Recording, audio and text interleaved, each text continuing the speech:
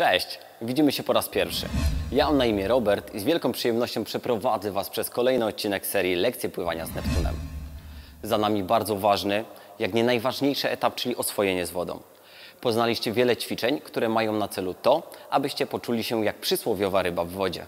Dziś zaprezentujemy Wam, jak zacząć zabawę ze skokami na wodzie głębokiej, a także poruszymy bardzo ważną kwestię dotyczącą prowadzenia zajęć przez instruktorów. Zapraszam do oglądania.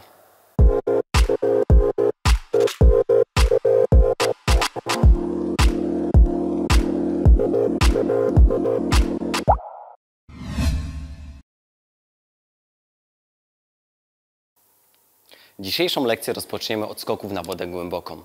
Zwrócimy uwagę na ważne elementy podczas przygotowania do skoku, ustawienia grupy i asekuracji kursanta.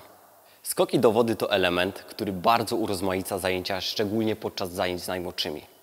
Musimy jednak bardzo uważać, by wprowadzać je w sposób ostrożny i dostosowany do możliwości naszych adeptów pływania. Wprowadzenie ich zbyt szybko na wodzie głębokiej może wywołać strach u naszych kursantów, a sam proces nauki pływania może się znacznie wydłużyć. Skok z krawędzi basenu z makaronem z tyłu pod pachami. Nasza grupa ustawia się jeden za drugim w szeregu, obok słupka startowego, zachowując przy tym bezpieczne odległości. Przed oddaniem skoku instruktor powinien wyraźnie zaznaczyć, że skok może zostać wykonany tylko i wyłącznie na jego wyraźny, wcześniej ustalony sygnał. Uczestnik wraz z makaronem pod pachami zbliża się do brzegu basenu i zaczepia palce stóp o jego krawędź. Osoba prowadząca powinna uczulić grupę na to, aby zawsze obserwowali to, co dzieje się pod ich stopami. Czy inni użytkownicy basenu nie przepływają w miejscu wykonywania skoku. Na wyraźny sygnał instruktora dziecko oddaje skok na nogi, cały czas trzymając makaron. Ważne jest, aby instruktor również posiadał żerć bądź makaron na wypadek, kiedy dziecko wypuściłoby swój makaron z rąk. Po oddanym skoku uczestnik dopływa do drabinki i po odłożeniu makaronu wychodzi na brzeg pływalni. Teraz swój skok może oddać kolejna osoba.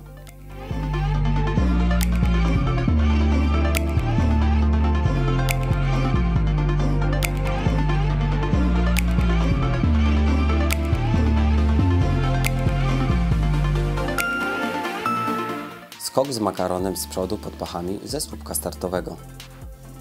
W tym ćwiczeniu umieszczamy makaron z przodu, mocno trzymając go pod pachami. Uczestnik na sygnał prowadzącego wchodzi na słupek startowy. Pozostała część ćwiczenia odbywa się w identyczny sposób jak za poprzednim razem. Dzięki trzymaniu makaronu w taki sposób, w późniejszym etapie możemy swobodnie przechodzić do pływania nogami do kraula na piersiach.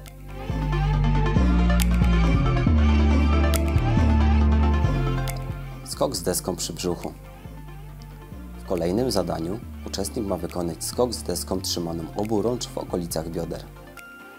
Po wykonanym skoku musi odwrócić się na plecy, dociskając deskę do bioder i dopłynąć do drabinki. Uważajcie, ze względu na dużą wyporność desek zdarza się, że wypadają z rąk szczególnie najmłodszym dzieciom. Podczas tego ćwiczenia przyrząd asekuracyjny w dłoniach instruktora to konieczność.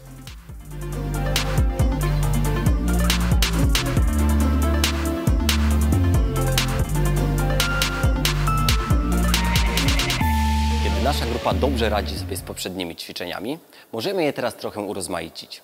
Tutaj kreatywność instruktora jest nieskończona. Najważniejsze tylko, aby skoki były bezpieczne.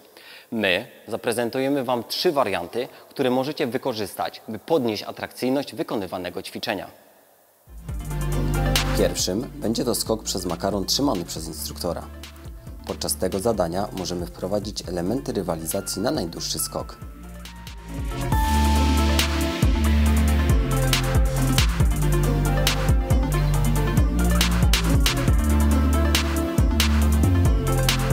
Podobnie przy drugim ćwiczeniu, gdzie uczestnicy mają za zadanie dotknąć makaronu w najwyższym punkcie.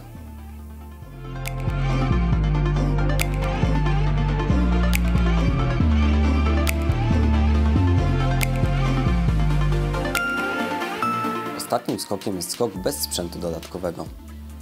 To ćwiczenie możemy zacząć wykonywać, kiedy nasi uczniowie pewnie czują się w wodzie, a najlepiej, kiedy są w stanie samodzielnie po skoku dopłynąć do krawędzi basenu.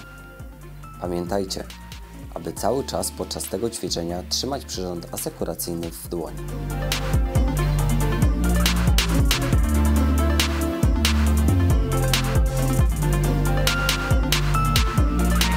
Czas na zapowiadane wcześniej bezpieczeństwo.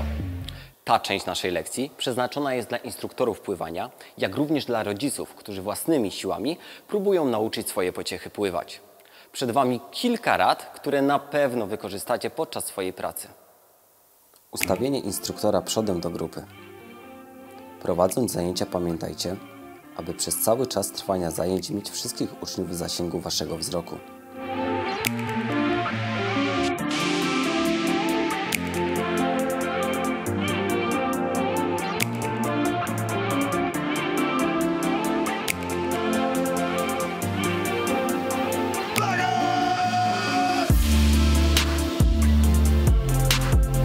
Częstym błędem popełnianym przez instruktorów jest to, że zostawiają ich za plecami, co może skończyć się wypadkiem.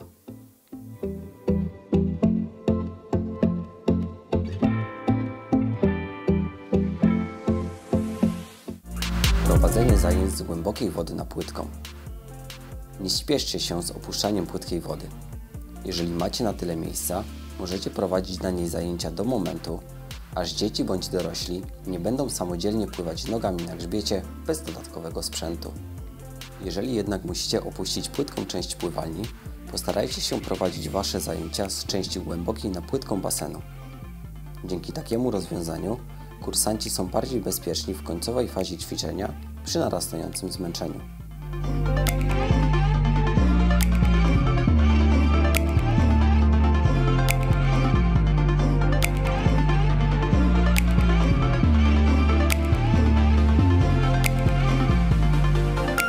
Wstępy pomiędzy uczestnikami. W początkowej fazie nauki pracy nogami ważny jest komfort uczestnika i jego bezpieczeństwo. Zachowujcie duże odstępy pomiędzy kolejnymi osobami. Kiedy zaczynają swoją przygodę z głęboką wodą, możecie startować następnego uczestnika w momencie, gdy poprzednia osoba znajduje się już na płytkiej części basenu, a puszczenie przez nią makaronu czy deski nie będzie stwarzało dla niej zagrożenia.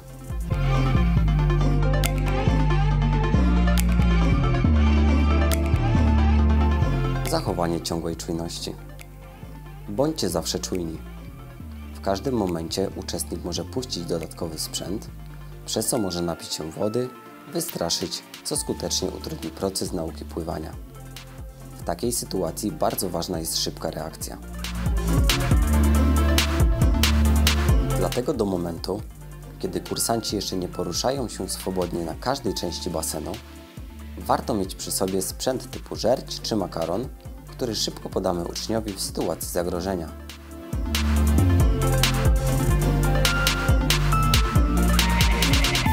Kolejny odcinek już za nami.